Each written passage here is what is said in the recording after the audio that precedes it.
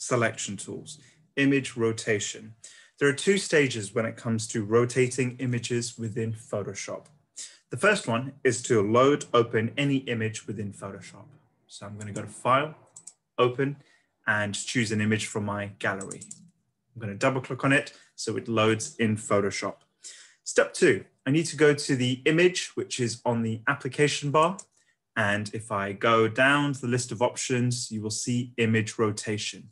When you put your cursor on image rotation, there is a little kind of a play button next to it, meaning that there are further options that if you were to highlight that tool, it will give.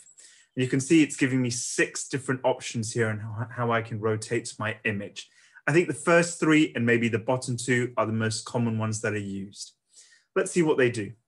Image rotation, 180 degrees. What it does, it takes your image and it spins it the other way around 180 degrees. And if I click on that, you can see, there we go. There's my image rotated all the way around.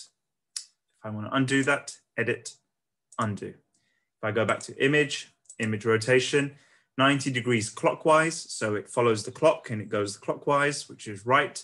If I click on that, you can see it rotates it. Now I might need to do Control- to zoom out so I can see the full image. If you didn't know, zoom out is Control- to zoom in, Control+. Control-0 is fit to screen.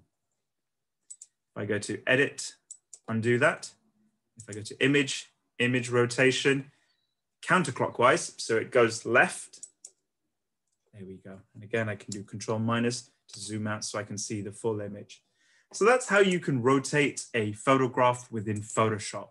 But if you go to image rotation, you can flip the canvas either horizontally or vertically, just to give a different dimension to your image. And again, if I click on flip canvas horizontally, you can see it takes my character that was looking screen right. Now my character is looking screen left.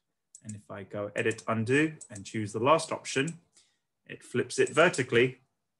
You can see it, it's like the 180 degree rule. It totally flips it the other way around.